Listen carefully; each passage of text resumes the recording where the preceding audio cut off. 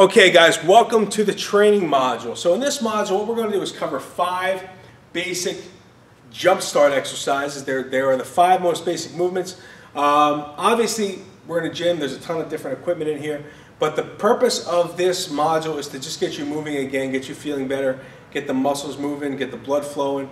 And once you feel like you have a grasp on these 5 movements, or you're able to do multiple sets of 10 repetitions, then look down at the bottom of this module and I will have a step-up program for you guys.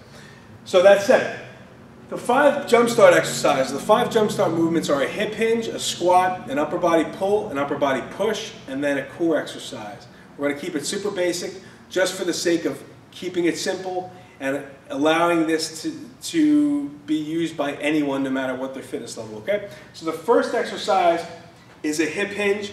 The most basic hip hinge exercise is the deadlift. That's when you pick weight up off the floor. Obviously, you see people do this with the bar, but the key here is your form. So you want to make sure that you stand over the weight. Well, I'm going to show you with the kettlebell and the dumbbell. We're going to do both pieces of equipment, just in case you do not have access to a dumbbell. Access to a kettlebell. Most gyms have dumbbells. Most gyms nowadays have kettlebells as well. So you're going to stand over the weight. So the kettlebell's in between your shoelaces, right in between the arches of your feet. Okay, chest is up nice and tall. You're going to drop the hips back. Keep the chest up. Keep the chin tucked in. Grab the handle, push through the floor. And once the weight approaches about knee level, you drive the hips straight ahead forward. And squeeze your butt, squeeze your glutes. All right, hips back, chest up, touch, drive. Touch, drive. One thing you don't want to do is round the shoulders, around the back. Okay, make sure the shoulder blades are pulled together, chest is up, pushing the chest out, nice and tall. Okay, dumbbell, very similar. You just stand the dumbbell up on its end, same movement, just like that. Touch, drive. And just snapping the hips forward, squeezing the glutes at the top, very basic. The next exercise is the squat. Most people know this one. Again, you can hold the dumbbell or a kettlebell up if you want to make it a little bit more challenging. Otherwise, start with the basic bodyweight squat, okay? Feet are a little wider than shoulder width. Point the toes out just a little bit, just a hair, okay? And your knees should drive outwards, okay? You don't want to be straight with your toes. If you point the toes out a little bit, it allows you to open up the knees as you squat. So you sit your hips back, chest up nice and tall, try and get as deep as you can, keep the heels on the floor and push through the floor.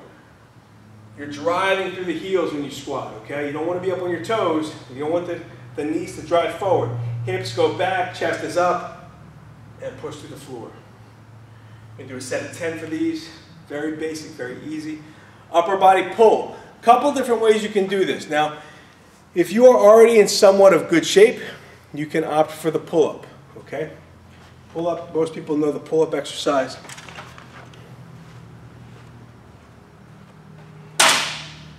These are one of the tougher upper body pulling exercises, so if you can't do it, it's not that big of a deal. You can work up to it. I'm going to give you another option as well. So the pull-up, hands a little wider than your shoulders. Start from the bottom and pull yourself up over the bar. If you cannot do a pull-up, a good option is a set of suspension straps.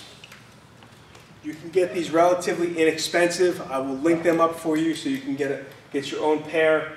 They're a great travel tool. I used to take these when I used to travel for my old job. I would take them with me along with a set of bands, and it allowed me to work out in my hotel room. So if you don't have access to a pull-up bar or you can't do pull-ups, then shoot for the suspension straps.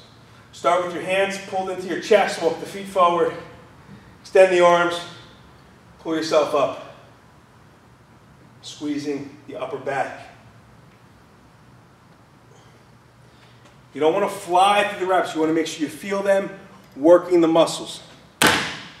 The fourth exercise is the upper body push. The push-up is the most basic upper body push exercise there is. Everybody knows how to do the push-up. Just demonstrate for you.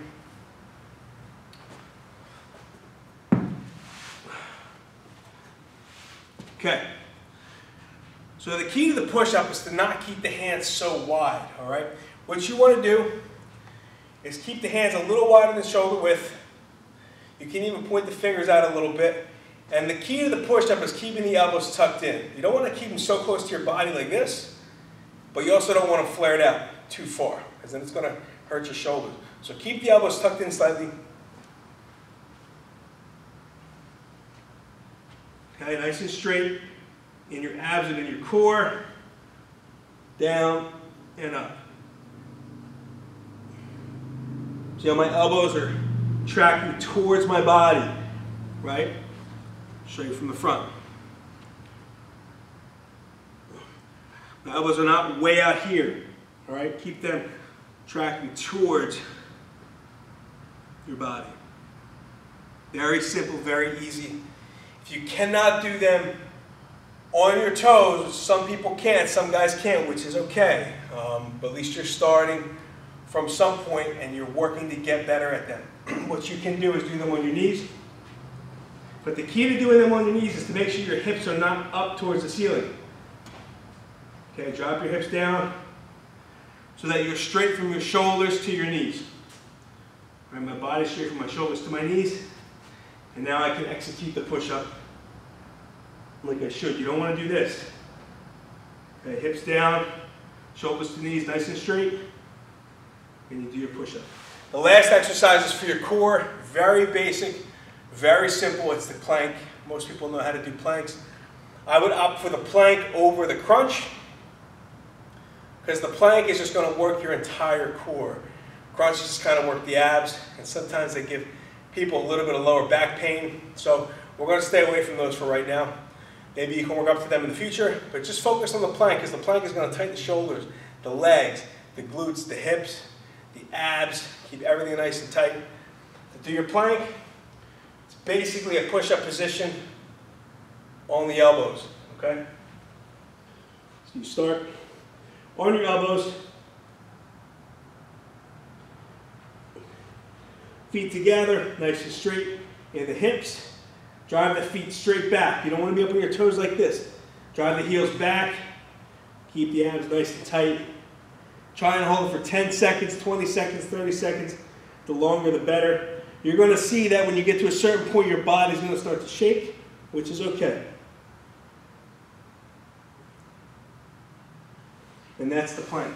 So deadlifts, squats, pull-ups or rows, suspension rows, push-ups, planks.